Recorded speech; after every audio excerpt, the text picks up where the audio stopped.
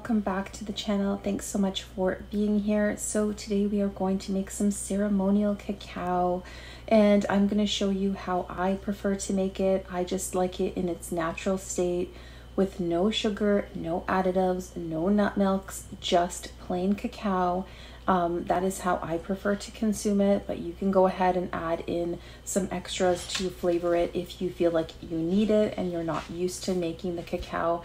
Might be a good transition to add, a little bit of sweetener or add a little bit of milk instead of the water, because of course it is pure cacao, so it's going to be quite strong. But again, that's completely up to you, but I'll show you how I prefer to make it and then you can go from there. So I am trying to cut back on anything with caffeine. I'm trying to incorporate more herbal teas in my diet, trying to cut back on coffee in general. And of course, cacao does have some caffeine in it. It's in its natural state, and I feel really good about incorporating it into my diet here and there because it's really important to me to get into that ceremony so I can get into that deep meditation. And I just feel very connected to Mama Earth and the universe, and it works for me. So if you have a problem with having any caffeine in your diet, then you might not be okay with incorporating ceremonial cacao into your life. So keep that in mind. So let's just get on with the recipe. I'll show you how quick and easy it is to make it, and let me know in the comments, let me know on Instagram, send me a DM, wherever you want to message me, and let me know how your meditations have been since implementing it into your diet, just because I'm really curious to see, since it made such a difference for me.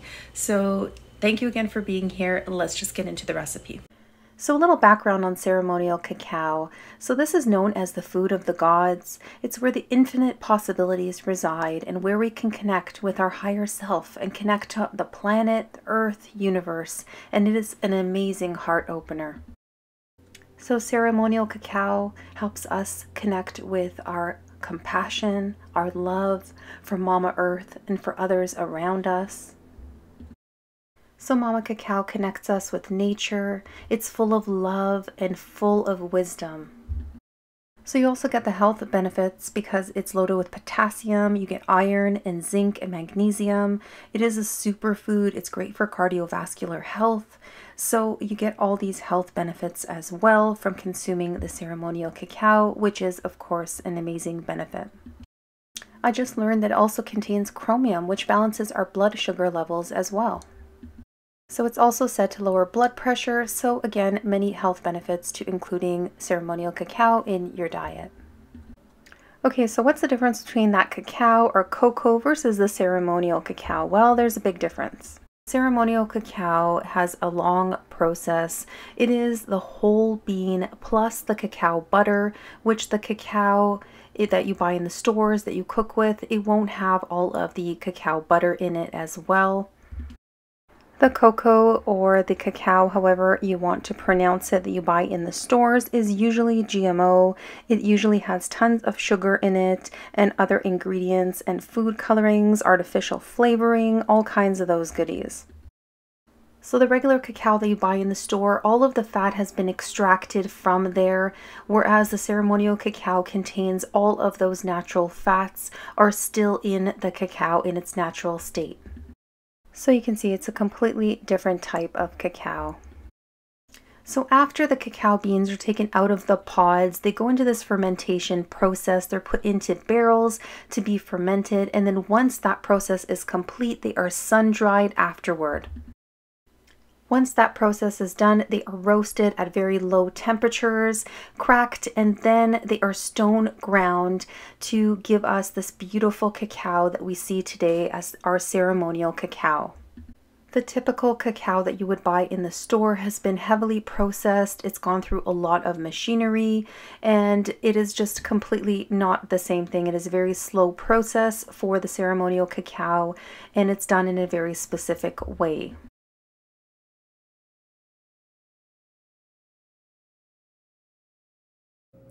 Okay, so I am making my ceremonial cacao today. This is the pot that I am using. This pot is exclusively for my cacao. I don't use it for anything else. It is a ceramic non-stick pan. This is what I prefer to cook with, but you can use whatever pan you have available to you.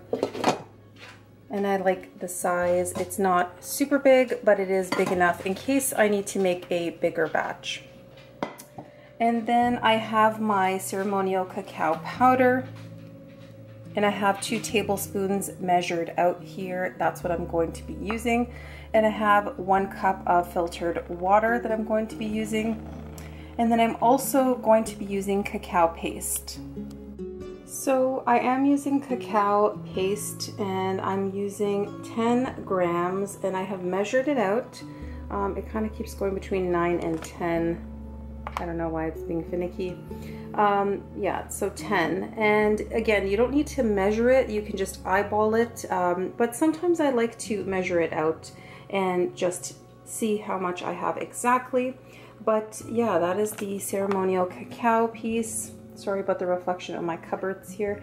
And this makes all the difference. I have tried using just this or just the powder, and it does work and it is very good, but my favorite is combining the cacao paste and the cacao powder together. So this is what it looks like, my cacao powder. And make sure that it's ceremonial grade. There are great companies out there that have ceremonial cacao now. I will link the one that I use, that I truly believe is the best one.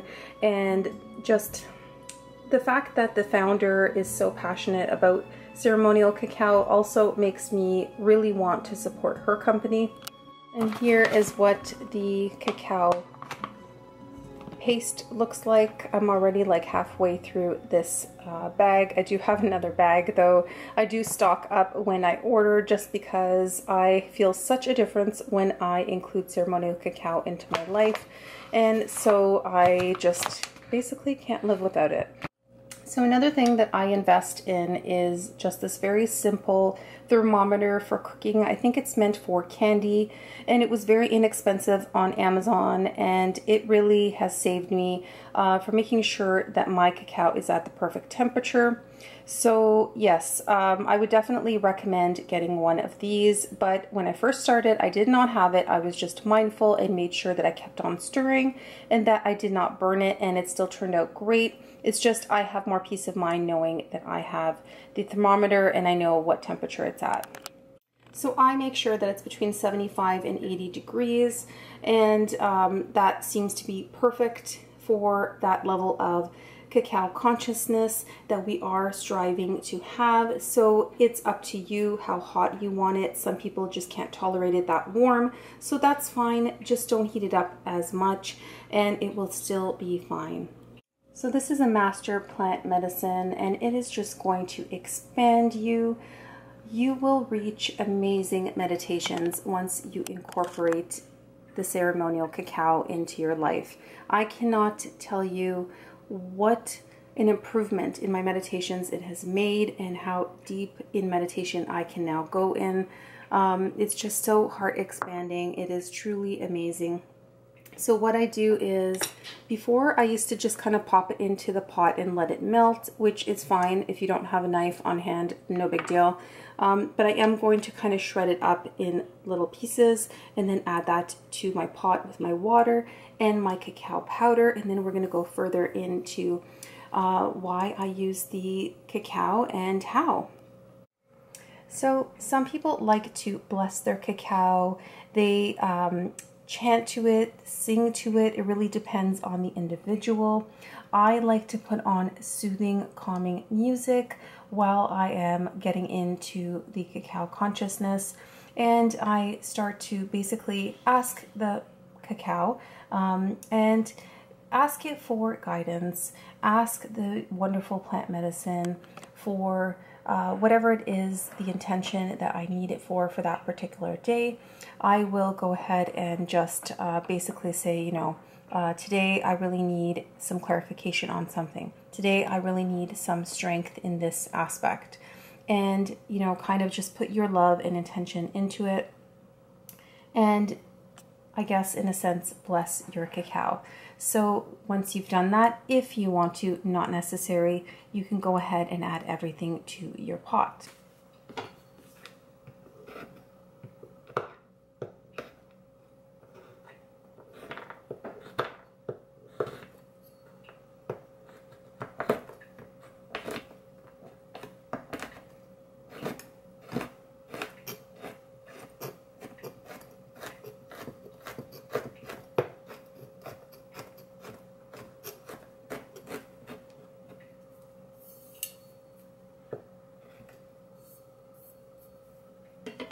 So my cacao has just been shredded up just a little, and I don't like to do it too tiny, but you know, pretty much similar sized pieces, and they're all kind of shredded down.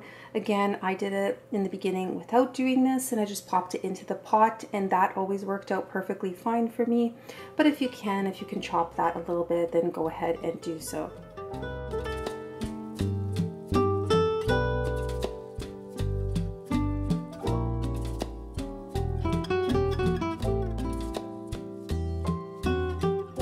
Okay, so I have my pot and I am going to be adding my water. This is a medium to low heat, and I'm going ahead and adding my filtered water into the pot. I don't sweeten my cacao. I know a lot of people use coconut sugar or maple syrup to sweeten it. If you feel like you need it, then go ahead and do so, because that will get you to drink it. Completely up to you. I feel like I don't need to, but that's just me personally, and I'm also used to it.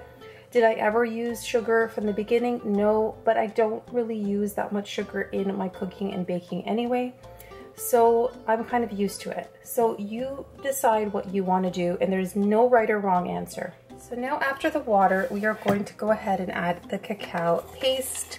I'm just going to throw that in like so. Get all those bits.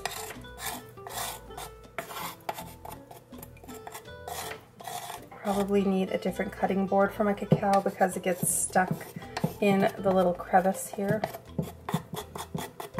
But basically just add all that in, and then you're going to go ahead and add the cacao powder as well. Okay, and then the cacao powder.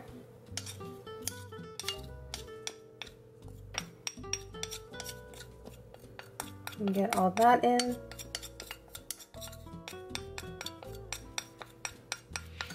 So you can start off with smaller quantities. If you find that it's too strong as well, that is another option.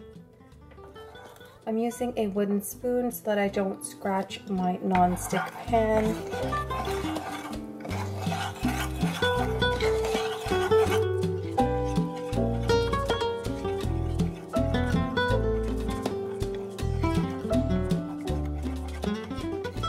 This is usually the time where I'm thanking Mama Cacao for her blessings, for her guidance, and her love.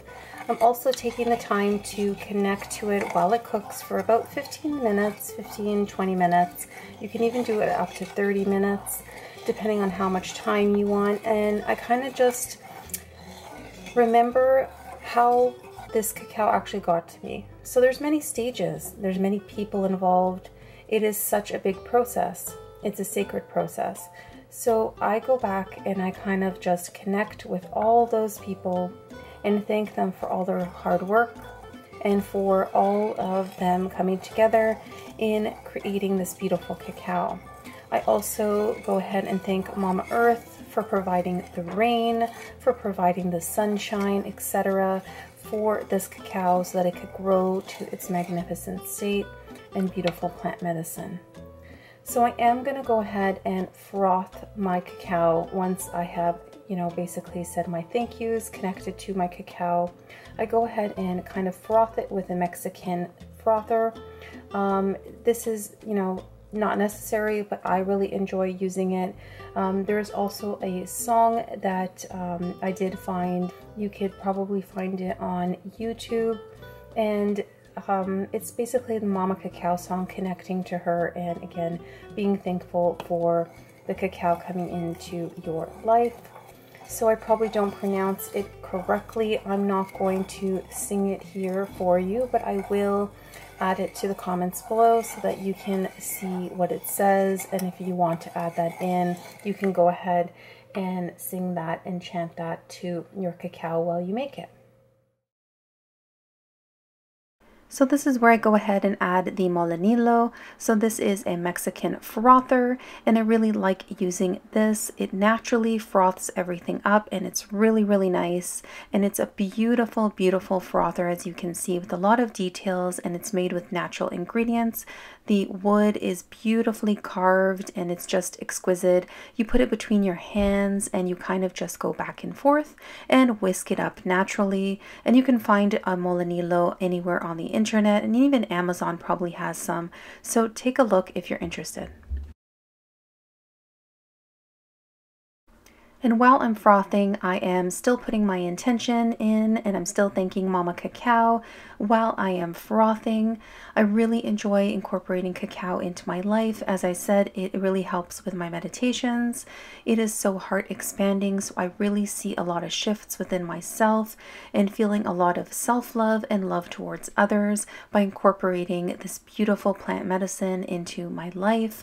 It really is pretty life-changing, and I know it sounds crazy, but once you incorporate it in your life, you're going to see changes.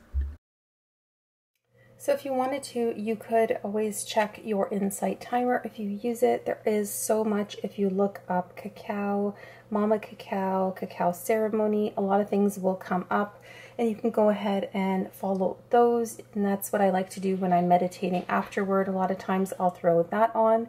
But they also have really nice music while you're making your cacao or follow along type of videos. And that's all on Insight Timer. So I do find that very helpful.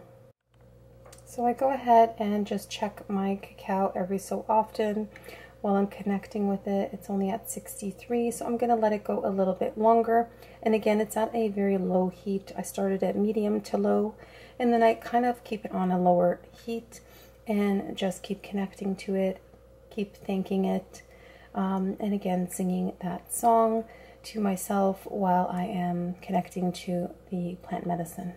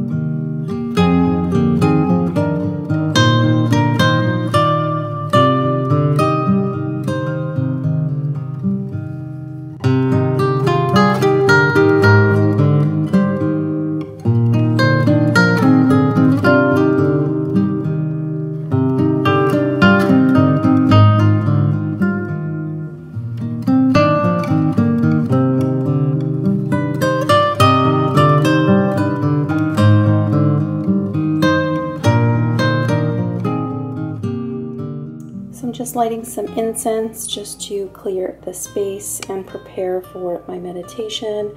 While my cacao is just finishing up, I'm going to be adding it to the cup now, and then I'm going to do my meditation.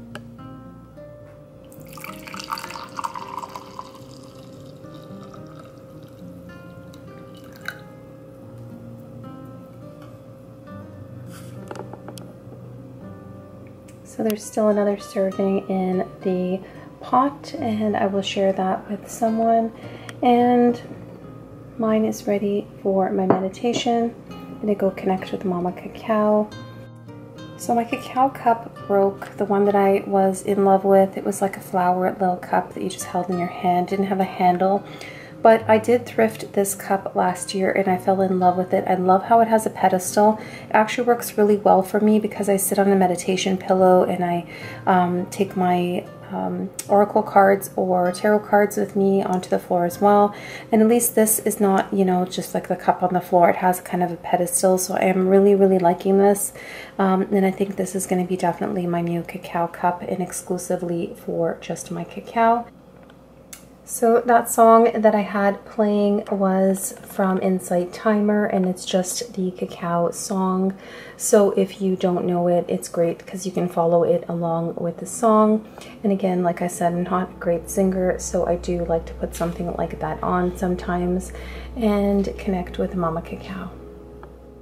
Okay guys, so that's the end of the video. I hope you found it useful. I hope you try the cacao and let me know what you think once you try it. Thanks so much for being here again this week. Take care everyone and stay healthy.